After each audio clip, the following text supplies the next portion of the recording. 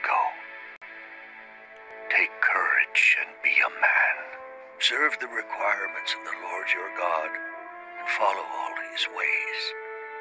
Keep the decrees, commands, regulations, and laws written in the law of Moses, so that you will be successful in all you do and wherever you go.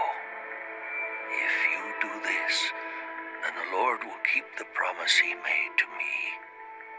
He told me, if your descendants live as they should and follow me faithfully with all their heart and soul, one of them will always sit on the throne of Israel.